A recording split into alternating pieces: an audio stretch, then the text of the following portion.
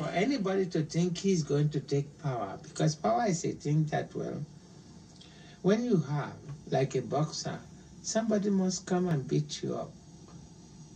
I mean, we've seen it by Joe Louis, Jesus Charles, Jack Johnson, name them. Then we've seen it by nation, Roman Empire, Egyptian Empire, Turkish Empire, the Greek Empire, this empire, that empire. So naturally, I mean, there's no end to greatness and beauty. And as a name, every individual today I may be famous. Look at this man I'm living with here, Leon Russell.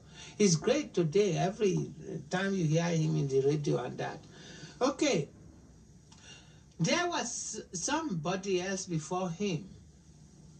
And there will be somebody else tomorrow. And it goes on and on like that. None of us can stop this, whether we like it or not.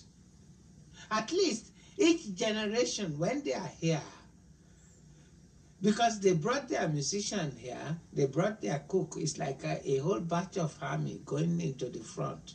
They've got their cook, their trooper, their this and that. I think each generation, they serve the same thing. They've got their own mode, their own music, their own painting, their own style of dancing, way of talking, way of this and that, and all that. They should get together, because there's generation, there's yesterday, there's today, and there will always be tomorrow. And that tomorrow is reserved for your children or whoever to come. So you can't last that long. Deal with what you are, who you are, when you are. But leave allowance for others, because it was other people that make it so comfortable. At least they make bed, mattress. You can go to shop and ask for it. They make it available for you.